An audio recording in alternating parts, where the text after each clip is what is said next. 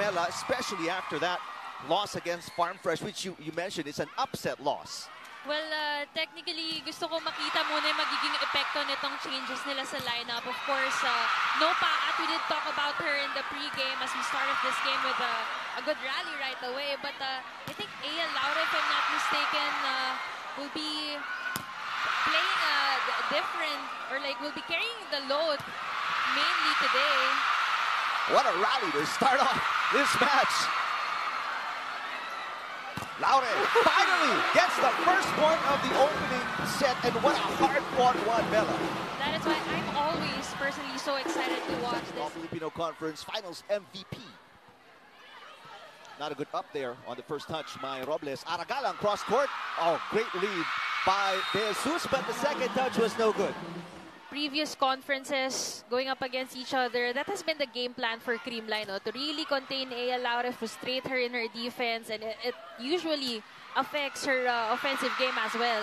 But like what we talked about, Mela, I mean, the crossovers have so many options offensively. I mean, there's EJ Laure, you've got Abby Maraño, Zacarandang, Aragalang, and so many others, and they finally get a side out, stopping the 4-point run for Pangs Panaga. Very well rested as Aragalang gets the side out and stops the run. Serving 17, Tots Carlos with the jump serve. Oh, nice dig and receive by Nierva. And that's the result. Aragalang from the middle nails that one. And 4 points in the loss against the Foxies. She has definitely. Valdez served into the net earlier and gets it through this time. Joy Mecagande is in the game for the first time for the crossovers. Galanza, cross-court. What a dig by Nierva.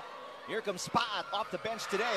One-handed dig. Oh, terrific defense by the Cool Smashers. Cagande sets it up. There's Paat once again down the line. Got it.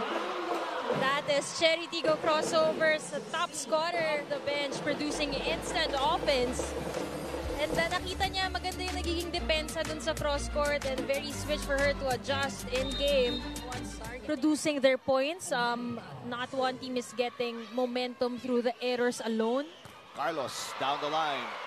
Nierva with a nice coverage. Aya Laure off the block. Zacarandang. Wow. This is now a 6-point lead. Just, you know, getting a bit of luck as well because the blockers committed a violation. Carandang with a solid block. Carandang will try to put it away. Pangs Panaga, Nierva diving for the dig. Aya Laure, one blocker. But Ayla Atienza, great defense. Oh, a solid block against Galanza. So, Chery Tiggo really in full display today, and that move is brought to you by Honda. Both Maraño and Carandang have been playing well. Carandang in the last game just 3 points. Today, 6 already for Zacarandang. They get a chance ball here. Middle. There's Galang putting it away. Picar. Zacarandang catches the line, so that stops the 3-point run. Nierva with a nice pass to Picar. Here's Aya Laure from the middle. Yes! With a bit of help from the net, was na si Alina Picar na yung maging setter niya because they built a lot of connection from other. I mean, Chery Tiggo yung una lumamang tapos hinahabol lang nila. Pero dito, they clearly have the advantage in the third set. But those errors might be very crucial for Creamline. What a save there from Atienza. Galanza popped up by Nierva. Galang sends it over on an overhead toss. Galanza tips it. Pancake save by Nierva. Aya Laure got it. 3-point run for the crossovers. Alam din itong ni Aya na talagang nagdo-double time yung Creamline sa kanilang blocking and defense. So getting 4-point run for the Cool Smashers to lead by 2. 13 serving 11. Galang. Nierva will set it to Aya. Oh, and Aya this time. 4-point run for the Cool Smashers to lead by 2. 13 serving 11. Galang. Nierva will set it to Aya. Oh, and Aya this time.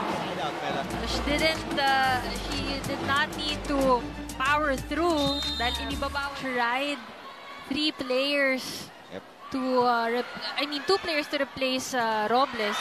Oh, sa Karandang. Nga nang pinapakitang contributions ito ni Karandang. I mean, from offense.